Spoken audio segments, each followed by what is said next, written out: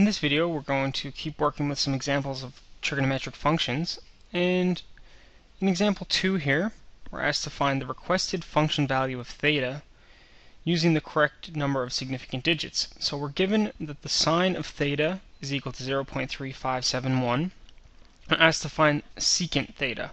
Well, that's a two-step process. First, we're going to have to find theta, and then evaluate what the secant of that particular angle will be.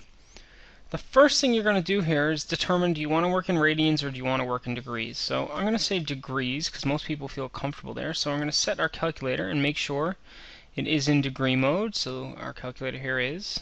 So we'll go back to the main screen. So now we know we're working in degrees. So given the sine of an angle is this, we can find the angle by taking the inverse sine of the ratio we were given, 0.3571. An inverse sine is second function or shift sine on most calculators. So if we go over here, second function, sine inverse 0.3571, and hit enter, we find that we get 20.92 degrees rounded to 4 digits, since our ratio is given in 4 digits.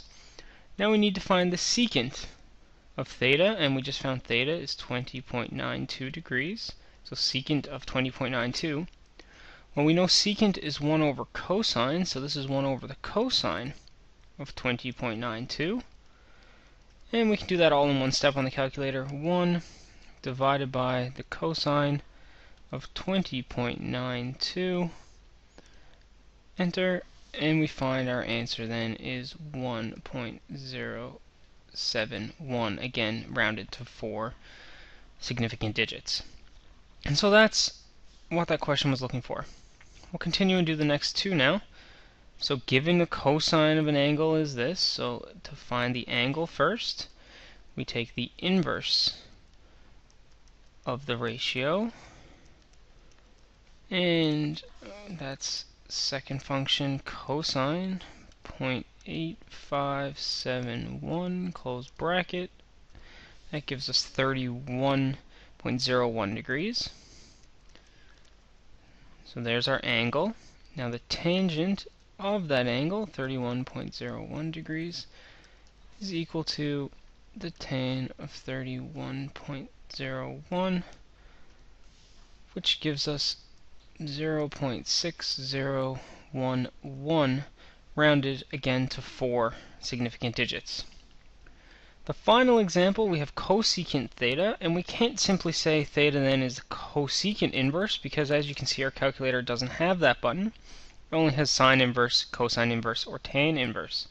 So to do cosecant, we have to remember that cosecant is the reciprocal of sine. So if we take the reciprocal of both sides, the reciprocal of cosecant is sine theta, and the reciprocal of 1.077 is 1 over 1.077. Now we can do it just like we did the first one.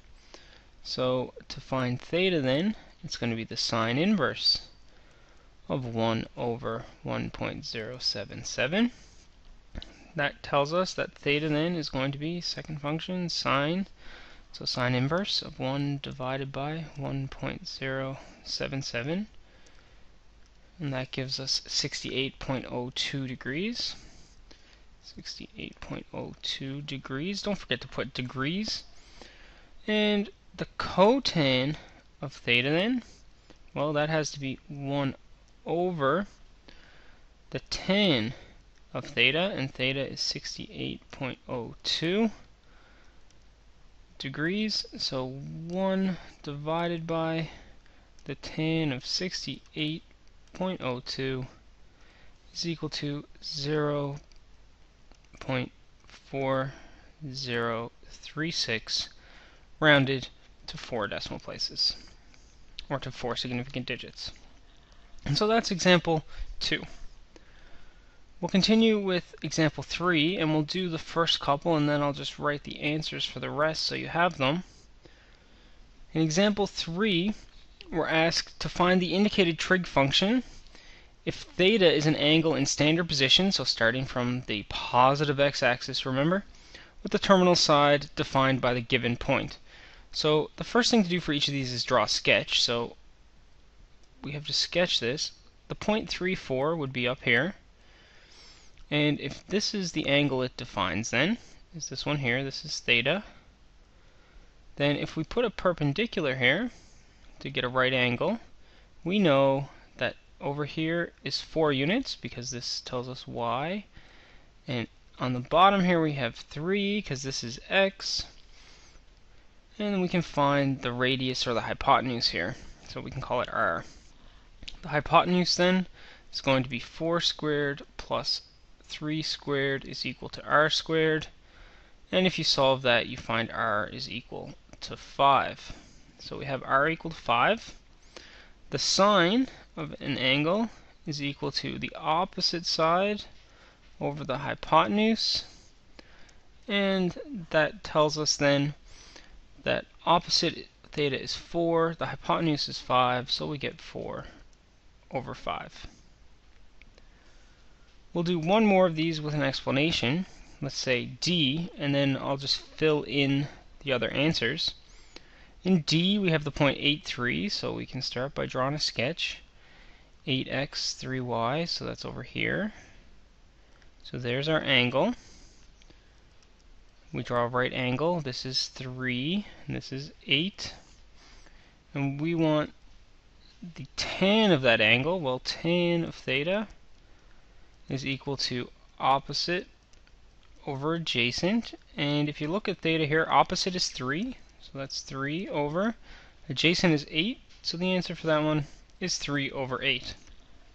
I strongly suggest you to work out the other 3. Pause the video at this time. Come back and check that you got the right solutions. So for now, I'm just going to fill in the solutions to tell you that for B, the answer should be cosine of theta is equal to 3 over 5. The cosecant of theta for this example is 5 over 4. Back to example B for a second. You should also have found in this example the hypotenuse was equal to 10. That would have been your first step. For this example, the hypotenuse was equal to 25. And for example E, we don't need to find the hypotenuse because it's cotan, and we find that the answer is cotan of theta should be 9 over 6, which reduces to 3 over 2. And so there's the 3 other answers. Make sure you can draw the correct diagram, make sure you can find those answers. If not, make sure you get help with those 3 questions in particular. We'll stop that lesson there, and the next lesson we'll answer the following page of questions, which is basically inputting data on our calculator to make sure we're comfortable doing that. If you have any questions, get help as soon as you can, and we'll see you in the next lesson.